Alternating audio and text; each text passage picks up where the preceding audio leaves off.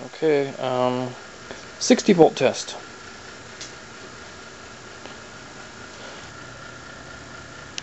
Here, watch it pre-charge over here.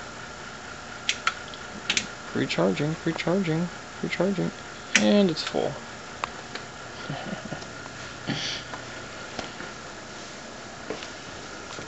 Okay.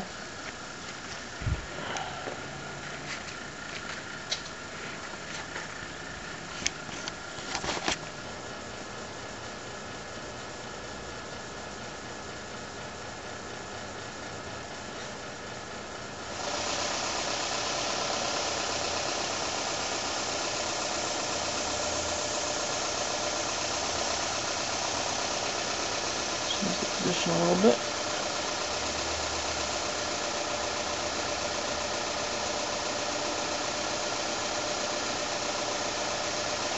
Okay. Huh. Interesting.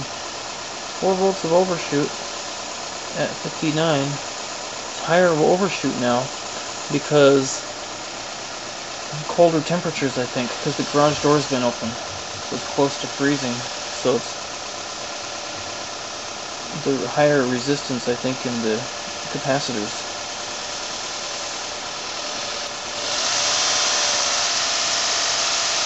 Really crank this sucker up.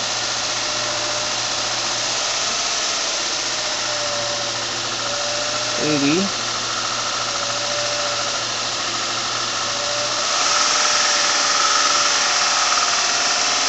Come on. 100.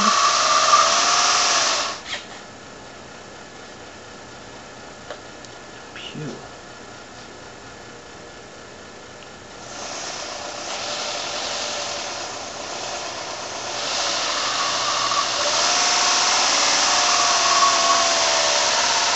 $105, $106, 4 amps of overshoot. Wait a minute, no, it's not. Let's see. Position. 5.5 amps of overshoot. Pew. At about 106. Oh man. Destroying my tire. Wow. Okay. Ouch. Let's do this. Let's do it.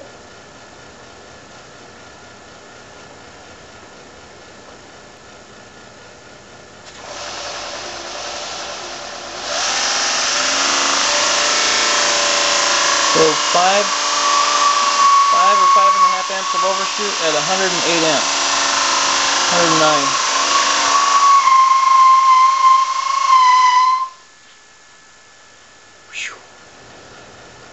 Okay, how about the undershoot this time?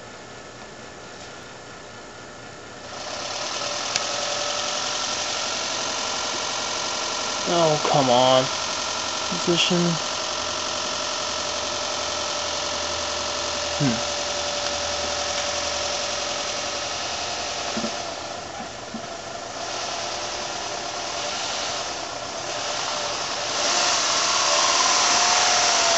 At 105.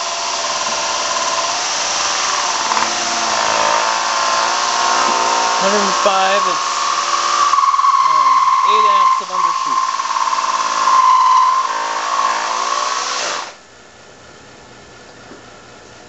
That's good, it doesn't get bigger. That's, well, not really. It stays around the same. Woo! Woohoo! That's toasty. 2. Okay, this is gate to source. We're videotaping, Josiah. Isn't that exciting? Oh, that's too fast. 50 nanoseconds.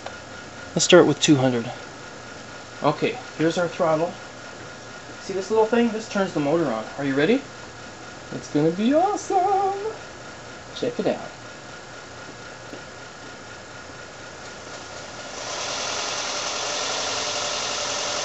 Whoops, that's on ground. Wow. Gnarly.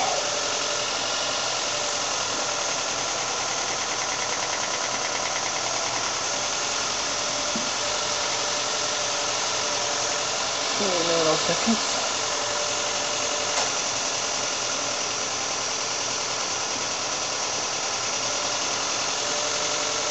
This can go a little bit better.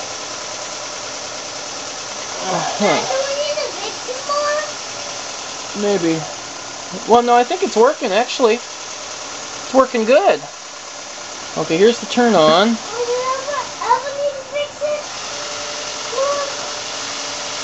Maybe, yes. I'll need your help. Okay, let's see.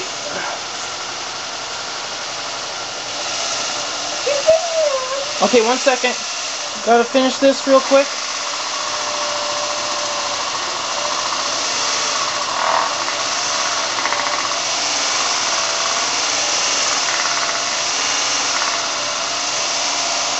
Let's move this down a little bit.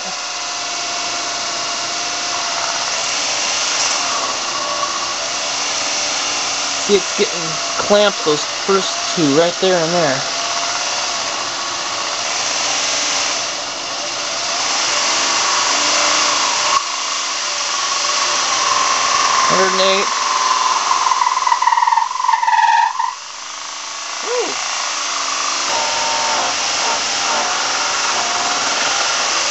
Okay.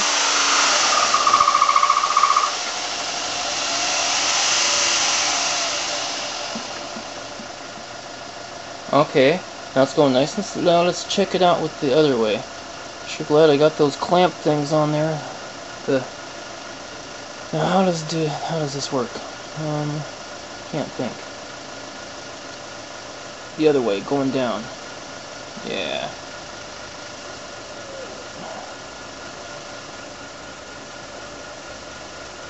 There it is. 12.6.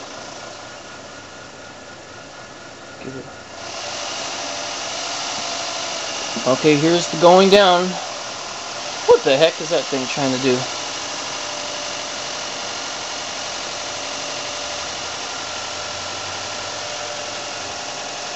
How is he trying to join in the party?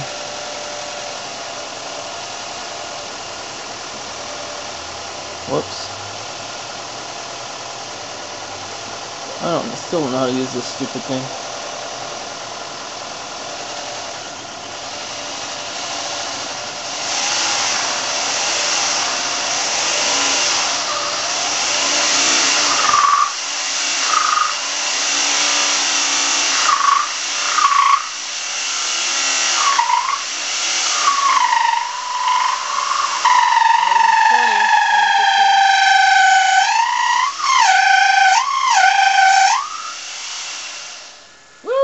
Okay, that'll do.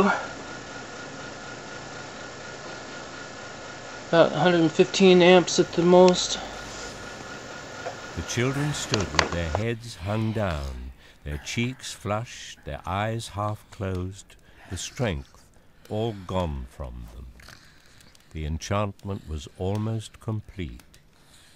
But Puddleglum, desperately gathering all his strength, walked over to the fire.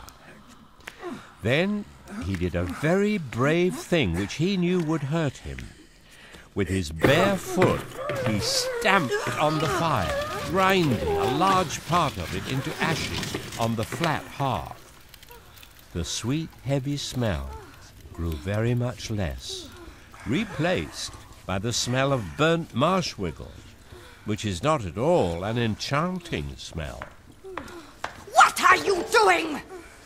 Dare to touch my fire again, mud filth, and I'll turn the blood to fire inside your veins.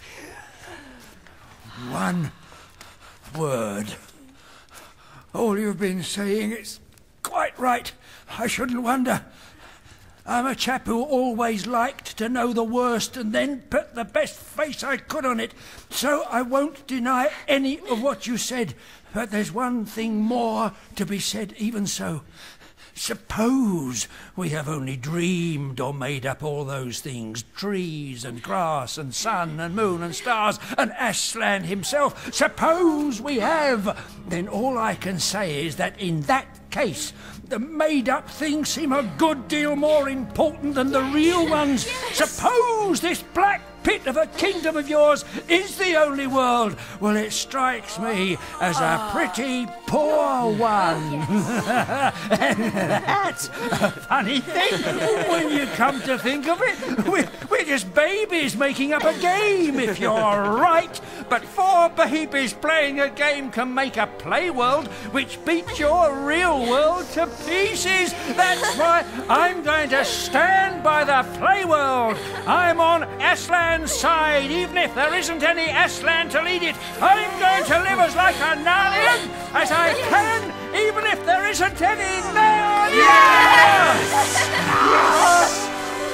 So, thanking you kindly for your supper, if these 2 gentlemen and the young lady are ready, we're leaving your court at once and setting out in the dark to spend our lives looking for overland. Not that our lives will be very long, I shouldn't think, but that's a small loss if the world's as dull a place as you say. Yes, that's right. Hooray for good old Puddledum. Hooray.